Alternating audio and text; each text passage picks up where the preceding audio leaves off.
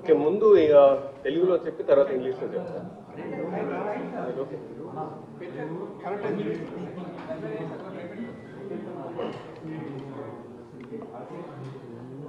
ఓకేనా? లైట్ లేవా? ఓకేనా? లైట్ లేవా? ఆంజీ ఆ లైట్ పడింది కదా.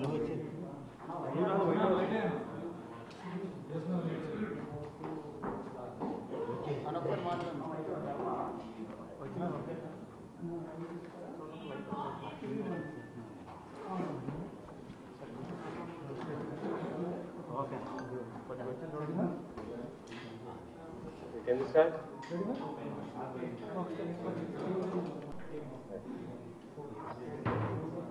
Supplementary questions కూడా ఉంటాయా మీకు? Very obvious. I will take 3 or 4 questions. Sir okay sir. 30th September కి మాకు కంప్లైంట్ దొరికింది. ఆ కంప్లైంట్ వాటర్ రిసోర్సెస్ డిపార్ట్మెంట్ నుంచి ఎగ్జిక్యూటివ్ ఇంజనీర్ చేశారు. ఆ పర్టికులర్ కంప్లైంట్లో కొన్ని ఎలిగేషన్స్ ఉన్నాయి. మెయిన్లీ ముగ్గురు వ్యక్తుల మీద, శ్రీ చింతకాయల Ayyanna Patrudu and his 2 sons, Shri Vijay and Shri Rajesh. So దీనిలో ఎలిగేషన్స్ ఏంటంటే బేసికలీ ఒక 0.02 acres of water body land ఏముందో అది ఎంక్రోచ్ చేశారు. నెంబర్ 1. నెంబర్ 2, ఇది ఎంక్రోచ్ చేయడానికి ఒక ఫేక్ ఎన్ఓసి యూజ్ చేశారు. ఆ ఎన్ఓసిలో ఉన్న సిగ్నేచర్ ఆ ఎగ్జిక్యూటివ్ ఇంజనీర్ది కాదు, అలాగే దాని మీద ఉన్న స్టాంప్ కూడా గవర్నమెంట్ స్టాంప్ కాదు. థర్డ్ ఎలిగేషన్ ఏంటంటే ఈ ఎన్ఓసిని అటెస్ట్ చేయడానికి అసిస్టెంట్ ఇంజనీర్ని మెయిన్లీ శ్రీ చింతకాయల అయ్యన్న పాత్రుడు తన ఇంటికి పిలిపించి ఫోర్స్ చేసి ఆయన చేత సిగ్నేచర్ చేయించి అటెస్ట్ చేయించారు. సో ఈ ఎలిగేషన్స్ వచ్చాయి. సో నార్మలీ పొలిటికల్ లీడర్స్ మీద ఎలిగేషన్స్ వస్తూ ఉంటాయి. సో డ్యూ డిలిజెన్స్ యూజ్ చేయాలి. సో అందుకని చెప్పేసి రష్ అవ్వకుండా మేము ఇనీషియల్ ఒక ప్రిలిమినరీ ఎంక్వైరీ ఇనిషియేట్ చేసాం on the same day 30th. So ఒక ఇన్స్పెక్టర్ ర్యాంక్ ఆఫీసర్ ఈ ఎంక్వైరీని డీటెయిల్డ్గా ఇన్వెస్టిగేట్ చేసిన తర్వాత ఆల్మోస్ట్ ఒక 30 days important witnesses, government officials, government records అన్ని ఎగ్జామిన్ చేసిన తర్వాత తను అలిగేషన్స్ అన్ని ట్రూ అని చెప్పేసి ఒక రిపోర్ట్ ఇచ్చారు.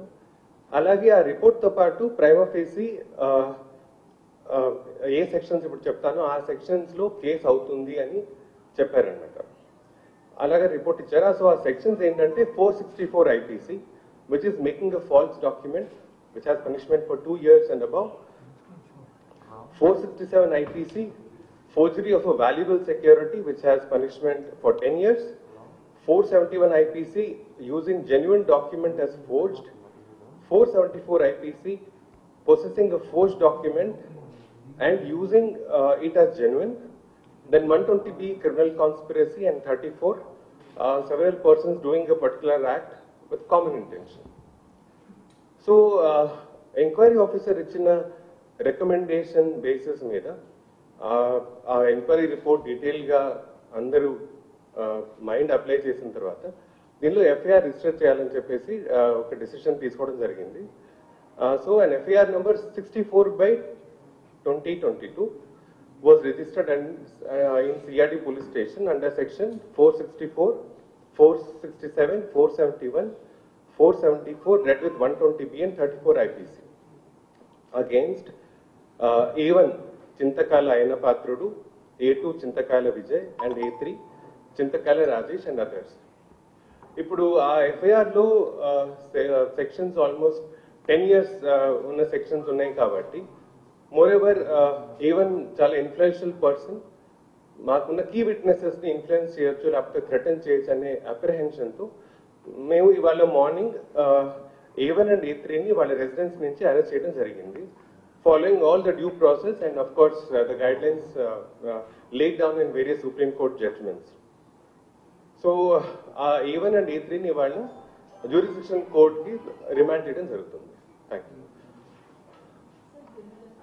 Can I say this in English? Not required.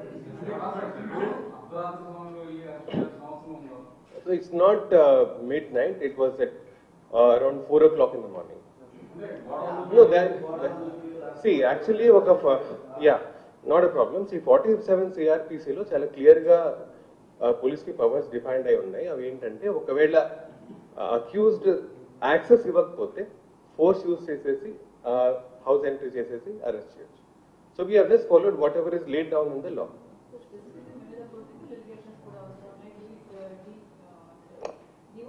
So let us restrict only to this particular case.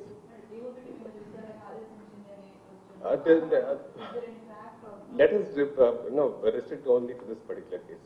If there is anything related to this case, please ask.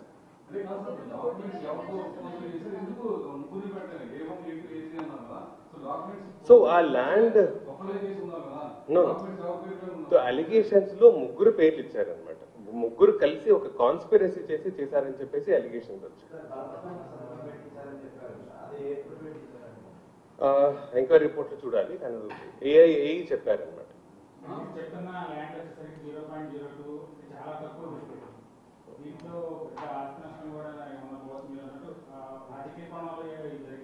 అలా కాదు చూడండి, ఇప్పుడు ఒకవేళ ఒక ఫోర్జరీ జరిగింది, ఒక గవర్నమెంట్ ఇంజనీర్ సిగ్నేచర్ ఫోర్జరీ జరిగింది, అది కూడా ఒక ఎగ్జిక్యూటివ్ ఇంజనీర్ ఫోర్జరీ జరిగింది.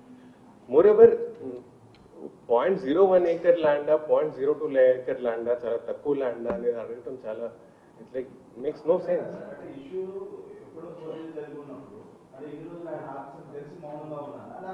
No, the officer was not aware. Basically, when these people, there was a case in High Court, and when an affidavit was filed by the accused, so that is when he got to know that there was this NOC which is actually forged.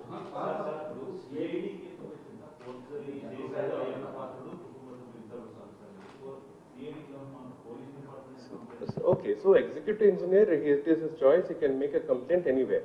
So he came to CID and gave this complaint. So once we get a complaint, we have to do a due diligence. That is his opinion. Yeah, okay, so that is a part of inquiry report, I will tell you. Because right now it's there. Site, I think it's on Chintakal Vijay's page. The sections మీరు సరిగా విన్నట్లేదు. Sections are conspiracy. 120B అనేది conspiracy. Read with 34. Moreover, చూడండి, see, FIR does not mean that we are accusing somebody of having done this. It is just a beginning of investigation. Now we will go through this thoroughly and then we will take it to its logical conclusion. So last question.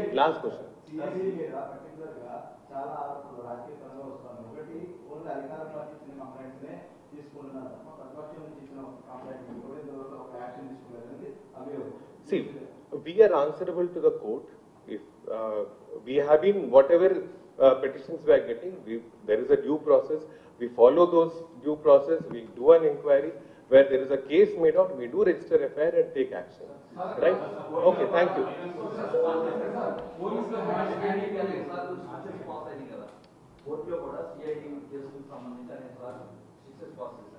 So there are always once in a while there could be some lapses by investigating officers, but there have been no strictures as of now.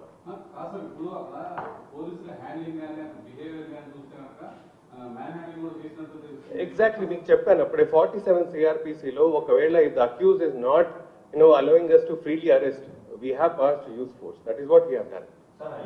Thank you.